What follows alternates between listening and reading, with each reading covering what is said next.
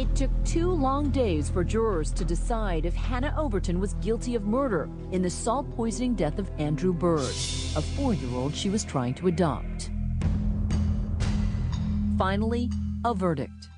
We, the jury, find the defendant, Hannah Ruth Overton, guilty of the offense of capital murder as alleged in the indictment. I just kind of broke down, and I just stared out a window for, I don't know, probably about an hour. Hannah was given a life sentence. Her husband Larry later pled no contest to negligent homicide in return for just 5 years probation. We're gonna get you some food. You want some food? Hold on, Bastion. Okay, hey guys, everybody. For a year now, Larry's basically been a single father of 5 kids. And once a month, he packs them into the family van and heads north. We'll go see Mom tomorrow. We're gonna drive up there tonight.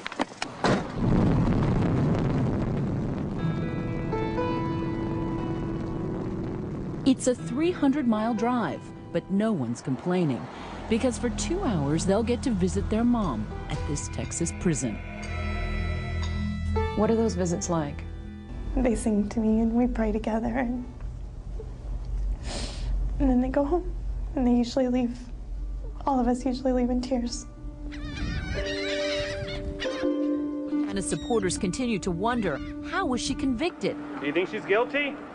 Did the jury fully understand what the judge was asking them to decide?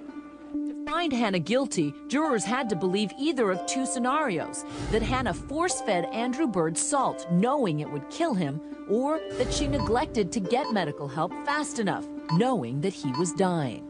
All 12 jurors agreed with the second scenario. She didn't get the help Andrew needed. We sat down with 2 of them. I don't believe it was her intention to kill him. But I just feel that if Andrew would have gotten help sooner, he would probably be alive today. But, I mean, we're never going to know that. I mean, and then she eventually killed him because she didn't seek medical help. But both jurors may have missed a key issue. Did Hannah know Andrew was dying, or that it would kill him if she didn't get help? Do you think that she intentionally withheld medical attention in order to kill that child? That's something that we'll never know. I mean, we'll just never know that, because We heard a number of times you saying, we'll never know. And so it raises the question of reasonable doubt. Is there any reasonable doubt in this case? I don't think there is.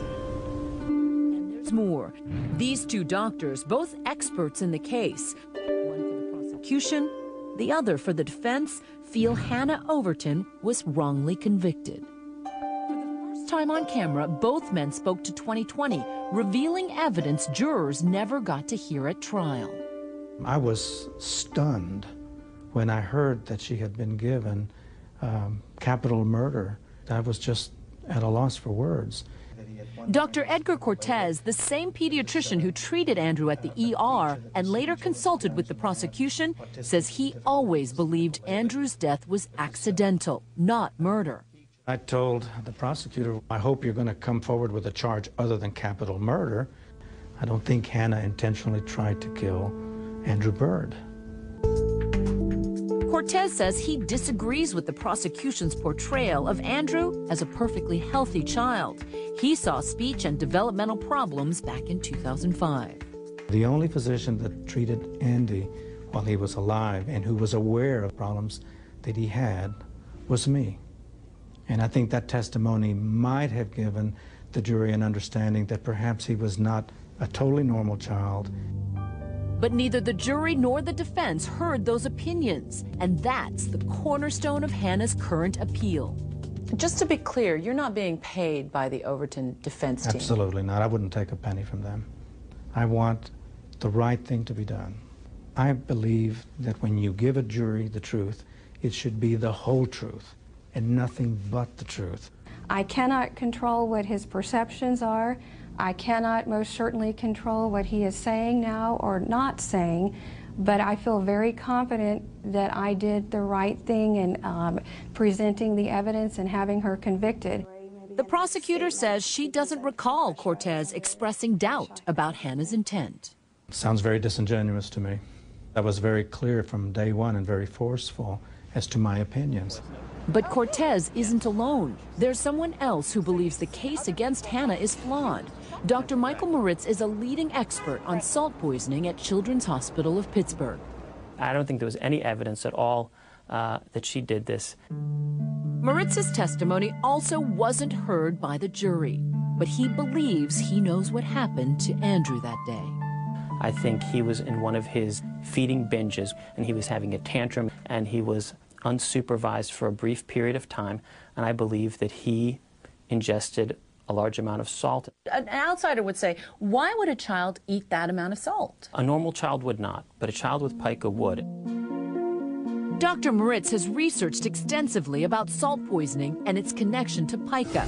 He's even published an article citing a distinctive pattern. When I pulled all the cases of salt poisoning in the literature, they all fit the same profile. Children within that age group of 2 to 6 years of age, in foster care, from abusive homes or with behavioral problems, who had history of pica, who by all accounts appeared to have voluntarily ingested large amounts of sodium.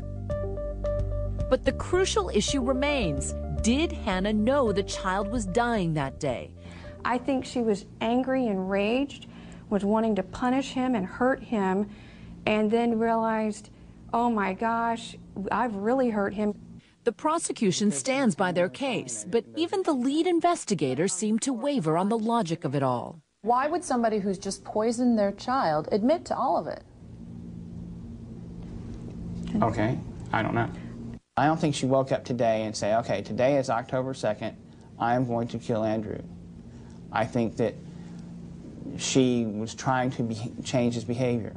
Capital murder, by my understanding, is not intent to change his behavior, it's intent to kill.